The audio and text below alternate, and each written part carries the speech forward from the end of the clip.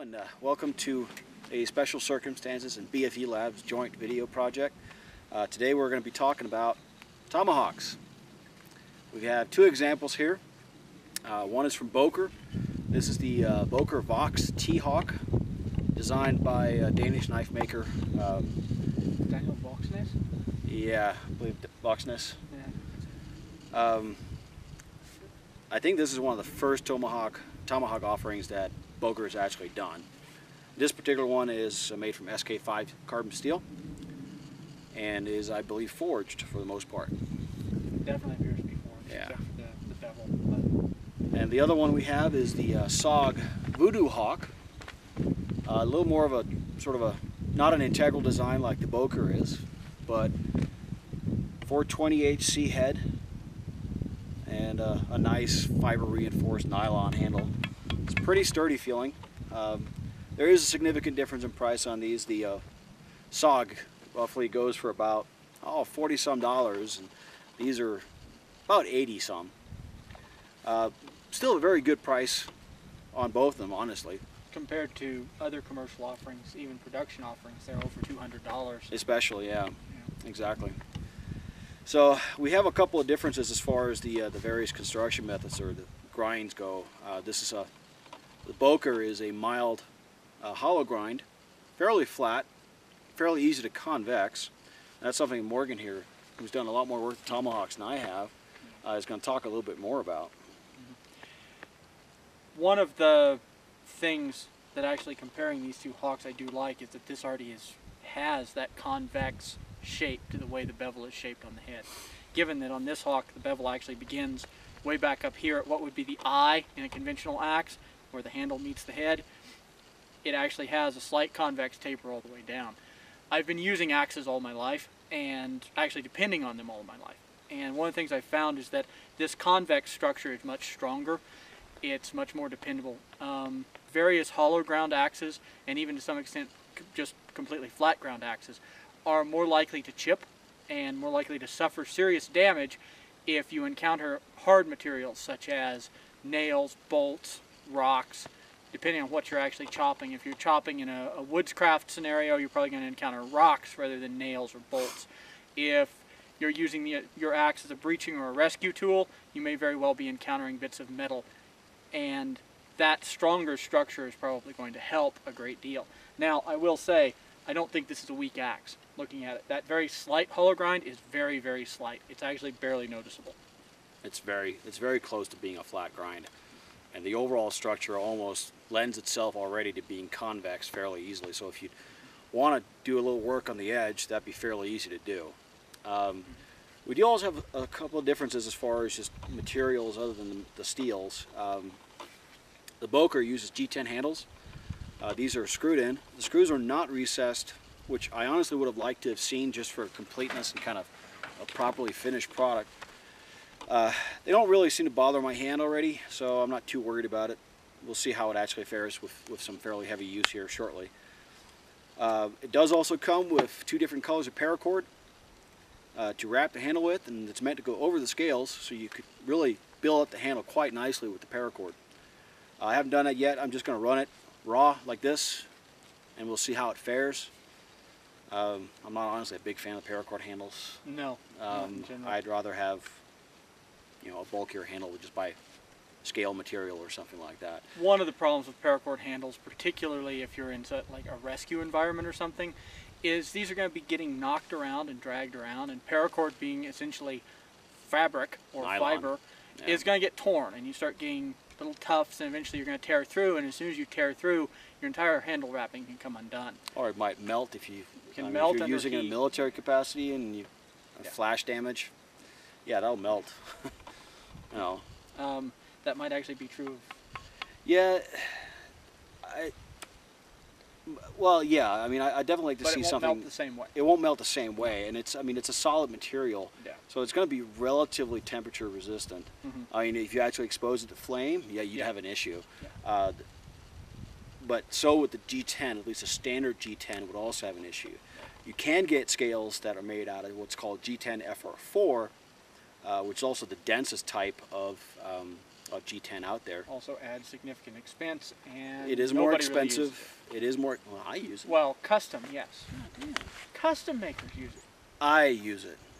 Huh? Okay. The FR4 is significantly more temperature resistant, and it does not catch flame until very high temperatures and sustained exposure. But like we were just talking about, it does add some expense, and really, as far as I know, at least, no production companies use it at all. Yeah, and you know, you're actually one of the few custom makers I know who uses it often. Yeah. So It's just, why not? It's kind of my take on it, but you know, that's again custom stuff. So, spikes. So we have two very different spikes here on the Vox Hawk and the VoodooHawk. This is obviously more of a traditional thing, a spike type that you might more associate with a traditional type tomahawk. Pretty pointy, but it's not overly sharp. You could definitely do some damage with it though. We're gonna see. We're actually talking about hard materials. We're gonna take care of this old Subaru here in a little bit. Obviously, also a big difference in the length of the spike. The Vox Hawk really has a very short spike, fairly blunt, but it does have some beveling to the actual tip of it, so it should do a fairly decent job, I think. I really actually You're like not the gonna way get as much penetration. I really like the way it is ground, given that it's full thickness here and the beveling is actually up here on the top. Yeah. The way when you swing, your arm moves in an arc. It's still got enough point to create an entry point, but it's hitting with a very strong part of the point. Oh yeah. And that's a fairly unconventional way to grind the point on a tomahawk, but I think it's actually probably, I won't say maybe a better way, but it's definitely going to be a fairly strong way, or I'm anticipating it will be a strong way. I would predict that. We will find out. We're going to find out. I could be wrong. I might be wrong. Mea culpa. It happened Mea culpa. once. So, you know, obviously two pretty different hawks, but they're both very much geared for the tactical market. Of course, this one was in, what was it, Medal of Honor 4 or something, Modern Warfighter, some crap. Sure. Yeah, it's been marketed with that. I think that's kind of funny, but it's not why I bought it. I bought it because it's a surprisingly decent looking hawk for a really good price. So we'll see how it actually performs. Carbon steel, at least in my estimation, the SK5 should perform better than the 420. I would anticipate that. You know, we'll see how it actually holds up. I am not a fan of 420 in most cutlery, but I've never used it in a tool like this. It may be better suited for a tool like this that is fairly robust and that is not so dependent on really fine edge holding ability. And SOG generally does a fairly decent job with their heat treats. Usually they do, yeah. You know, same thing with Boker, so we'll see how they hold up when we start whacking on the Subaru here. Oh, and Louvman, Subaru, just saying. He'll know what I'm talking about. One quick thing. Actually, wait, I can jump back in on this editing. Let's see real quick. Talking about construction differences, you'll see on the Boker that this steel tang runs the full length of the handle and is actually covered by scales the way a knife handle would be. No, it's an integral hawk. It's a full integral hawk. The difference here is, although this has a tang that runs down to the handle, that tang on this SOG stops right here. Now that is held in place by dual bolts and then of course by this metal sleeve. So it should be fairly strong. I don't really anticipate there's going to be any weakness in this structure at all. Oh, I'd be pretty impressed. It does change the balance of the hawk a little bit. The Boker has a much more rearward weight. There's more weight down here in the handle. That might slow it down in movement a little bit. This is going to really pull into what you're chopping or what you're striking because of that forward weight. I will add, though, that unlike some other hawks with synthetic handles on the market, SOG actually added a fairly substantial counterweight at the end, and this is a steel counterweight that's bolted onto the handle. So we'll see how that also is going to serve as somewhat of a hand stop. Serves as a hand stop. Slipping down, because these aren't terribly aggressive. They're enough to add some traction, but that's a really nice stop. And with the Boker, you actually have the integral tang itself providing a stop here, and you do also have on the Boker, you have an additional strike point with the with the tip here of the pommel. Yeah. I mean, obviously you could whack somebody in the head, but this is one of the things I like about spike. this, though, is this actually gives you a point for secondary striking against this tool. If you have this wedged into something and you need to strike against it to create leverage or deliver additional power to try and pop something open, rather than chewing up your handle here by whacking it with a sledge, you can whack this. Yep, that's a good point. So we're gonna cut away here, and we'll see what we can do on the one quick Subaru. Note, you'll notice I'm not wearing safety gear, and I'm not going to be while we're whacking on the Subaru. I'm stupid and I forgot it. Don't do this at home. Well, I'm also, wearing safety gear. I'm a professional. You probably aren't. Hey, I have a tomahawk. What? Hey, I have a tomahawk. Yeah, okay. Let's cut, huh? What? I can't be belligerent in your video? Alright, so had some technical difficulties there, and kind of got carried away a little bit, and started on the other side of the Subaru here. So to recap real quick, this thing is apparently covered in about 1/8 of an inch of battleship paint. It's pretty damn durable, but we're gonna start with the glass, just see how the spikes do on the glass. And as we found out on the other side, really no issues when you don't hit it like a bitch. So, design of the Boker actually lends itself fairly readily for this with the exposed neck that you have up here. So, clearing glass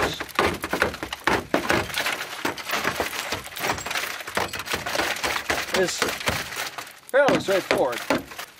And I even used the edge before to do it, and got some pretty good dings in it, but no bad chip outs. Really expected damage. Of course, the coating also takes a beating. Again, expected damage. So, we're gonna try like we did before, we're gonna try the spike. Nice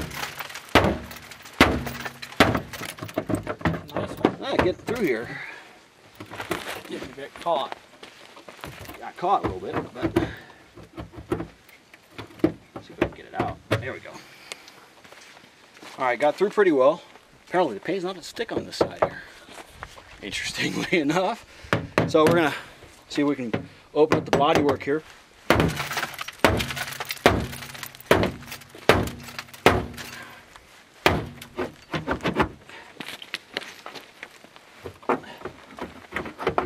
The wide head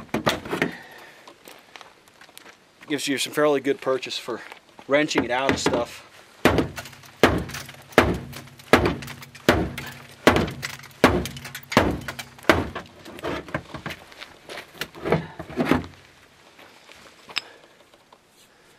It's holding up pretty good. Nice. It's not too bad. Bodywork here is pretty tough. There we go. Pretty much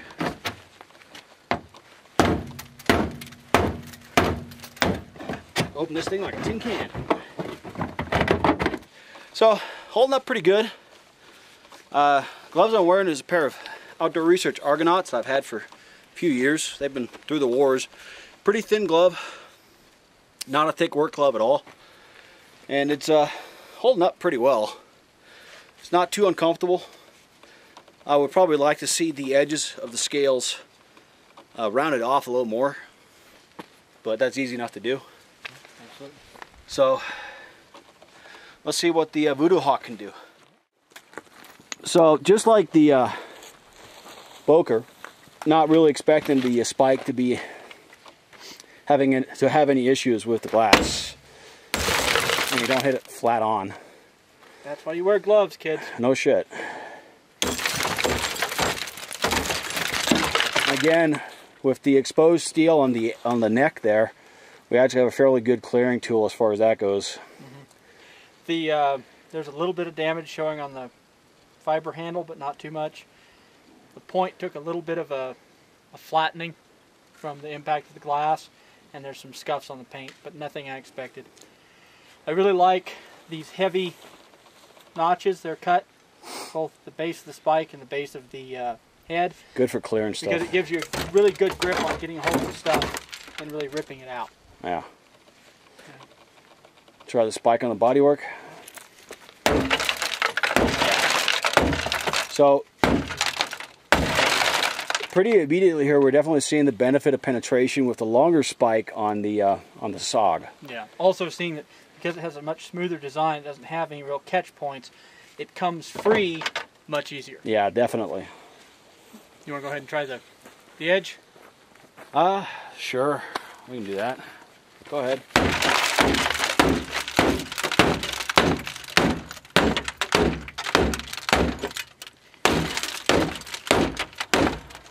Gotta say, that's pretty decent.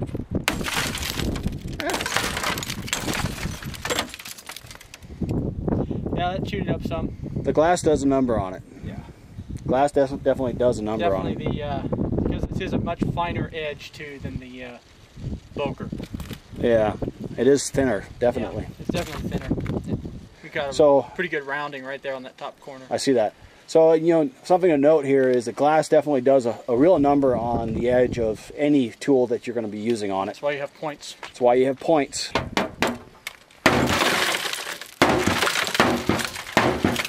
Fucking thing cut steel like it was. It goes through pretty well. I almost want to say, as far as this kind of work goes,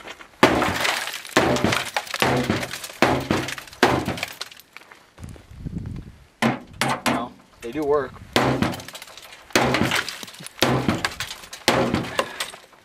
And that takes care of the lock.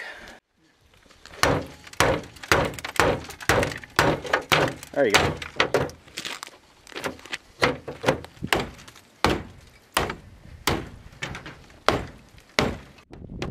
We do have some accretion of paint on these. It's pretty much to be expected. There you go. Well, if you hit it like a man. I will note, after doing all of that chopping fairly steadily and furiously, that tomahawk stayed exactly where I want it to in my hand. My hand didn't slip up and down, and I also don't have any real hot spots or wear spots on my hand that might turn to blisters. Part of the reason I did that without a glove was to actually see how my hand would feel after doing something like that. Fairly comfortable handle over any kind of real chopping. I guess we can do the same test with the Boker, huh? So, we'll see. I'll just try to open up a line pretty much across here. Go for it.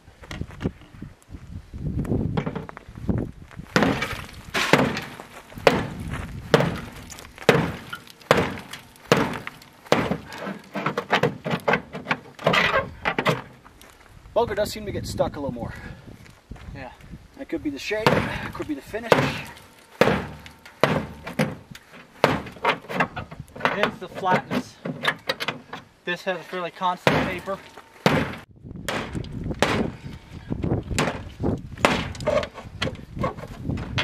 Yeah, it definitely binds more in this kind of material.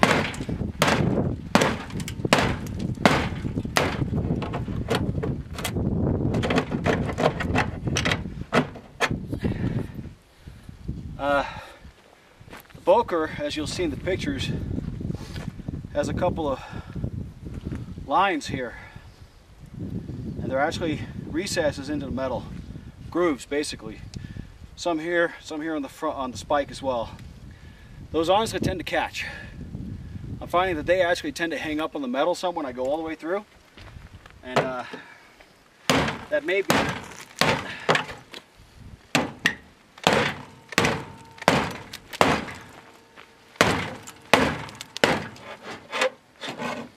That may be a design flaw. At least for this kind of work. I mean, for any kind of woodscraft, I don't see them being an issue at all. They're not going to get in the way. So, if you're doing a lot of vehicle extrications with tomahawk, it might be an issue. Anything where you're getting a full depth of penetration with the tool from the very front of the edge back up towards the handle, you might see some catching, and other than that you won't. But with the I mean, if you're doing it in wood, you're never going to get that far in. Well, even if you did, it'd be splitting it, so you'd never be touching those with. Yeah. So basically this is only really going to be an issue with doing stuff like this. Yeah. Like I said, I honestly don't even know if these are designed for that, but you know, it is holding up really well, and despite the edges of the scales being kind of a little sharper than I'd like, really no real hot spots. Pretty much stayed in my hand where I wanted it to. The screws, despite not being recessed, have proven to be a non-issue, honestly. I've not been noticing them at all. No. I mean, my hand honestly mostly misses them. Sits right between them. Nice. So I'm honestly not seeing that being an issue. It's more comfortable than I thought it would be. Yeah, no hot spots. No, it feels pretty good. So that's pretty good.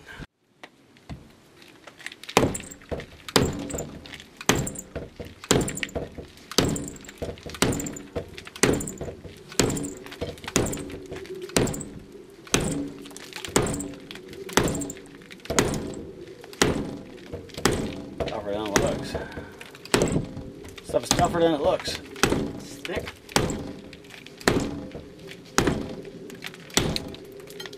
Yeah, I'm glad I'm wearing protection here.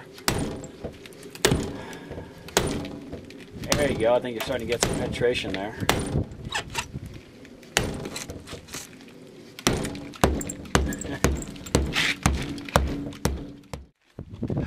Alright, so we're going to try here with the SOG. I'm not going to start quite as high, mostly because I want to use the that point, that forward leading edge, to break through.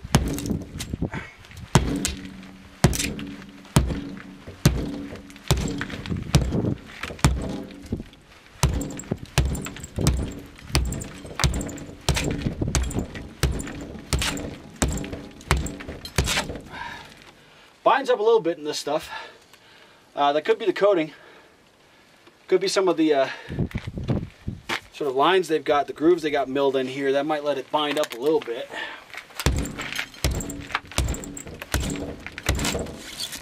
It is making some decent headway though.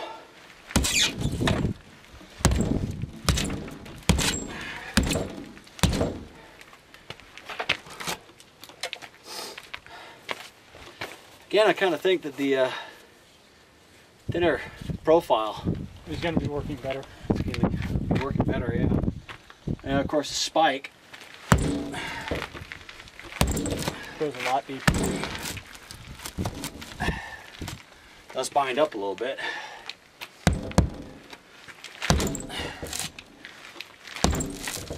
Oh yeah, that spike really does a number. Let's try the Boker real quick. You can also start with the leading edge on the Boker. Got a lot of debris here, but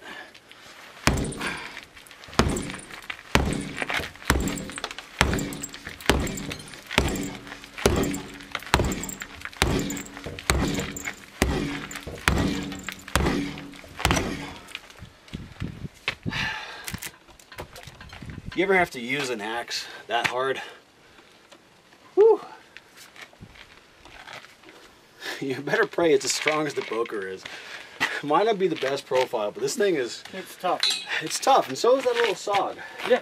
Yeah, I like this.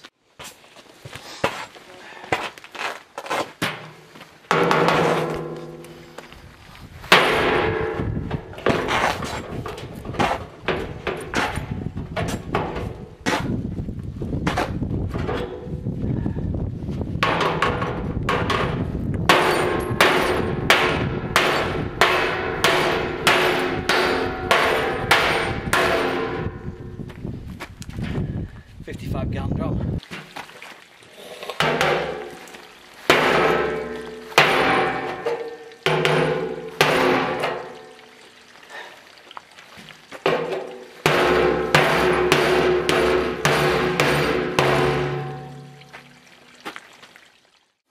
All right, folks.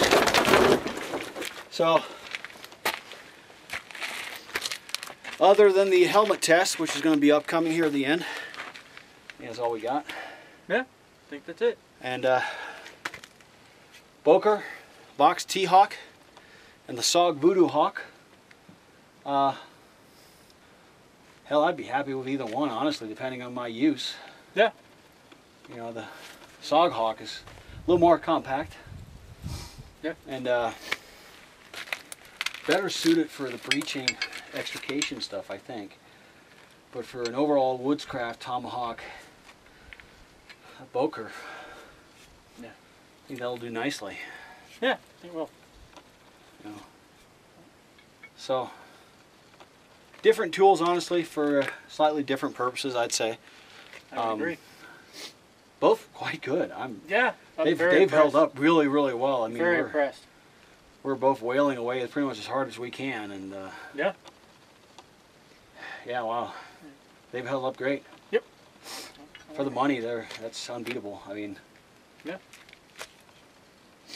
we'll see if we can't get our hands one day on a CRKT RMJ. Be nice. RMJ tactical design hawk, since RMJ is one of the big names in the tactical tomahawk market. Leading producers. Yeah. You know, so we'll see what we can come up with. But that's all we got, folks. Stay tuned for the helmet test, which might not honestly be a separate video entirely. It might. Yeah. But we'll see how it goes. And thanks for watching. I know this is kind of long, but you know, thanks for sticking out with us and putting up with the humor.